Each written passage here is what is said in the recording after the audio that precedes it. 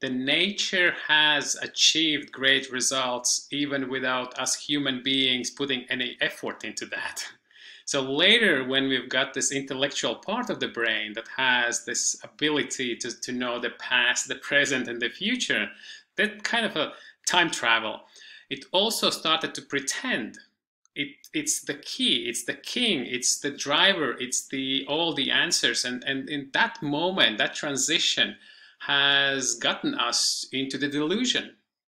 And the more people are stuck with this mindset that intellect has everything, the less they are listening to their instincts, right? And therefore, I think the balance has been lost at that point. And the only biggest reminder is to get the balance right. It gets the balance between all of our capabilities and not to dismiss any of our inherent other knowledge that comes through instincts, that comes through our biology, that comes through our DNA. And that's why in my work I'm speaking about the transformation gene.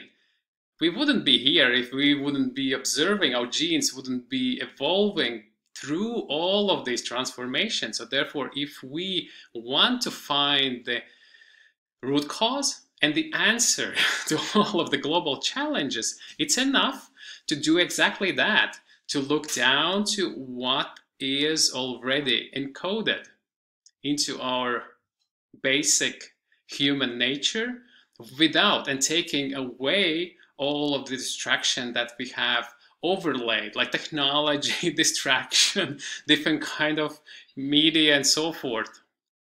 So therefore, the beginning and the end, and the question and the answer is right here in every single human being. And this is just about training our awareness. Therefore, also cities, if we want to have a better answer, where's the balance between the rural and the urban? It's the same, where our nature is flourishing. And that's the question goes to where our nature would be the most beneficially getting what's best for it. So there's always some sort of a balance, and there is always possibility to find the answers within ourselves. And this is sometimes when I say to people, especially those who go through crisis or they go through different challenging moments in their organizations, there comes the moment when the question arrives. Like people ask, oh, do I really love this job? Or people say, well, do I really want to keep playing at this within this ice hockey team? Whether I'm really willing to write a book on this instead of that.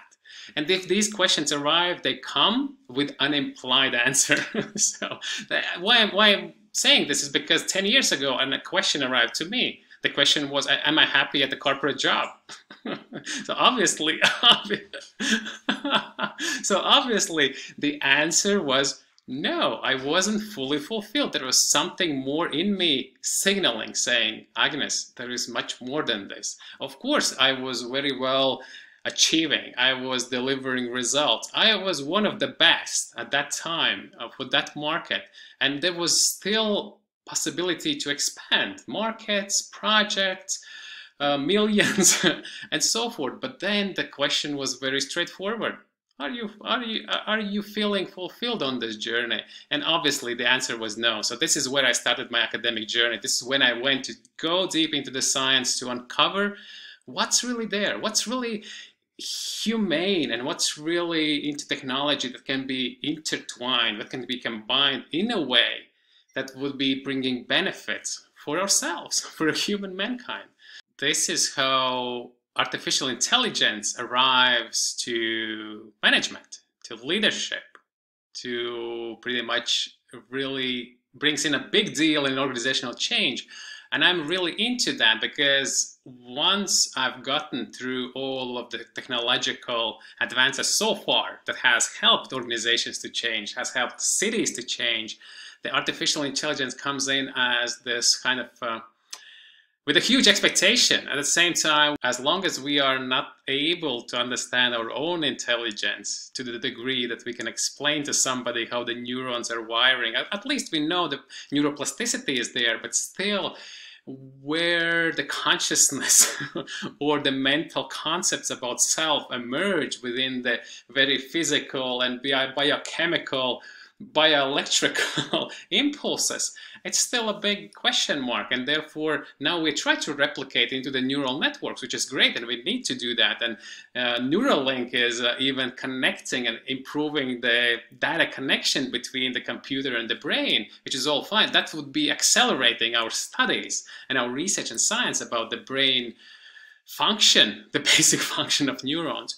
But then I still believe we are the designers of our own ways to have the artificial intelligence in our lives. And this is still a very long way from my perspective. I don't say that there should be many years, but I think that the way is long.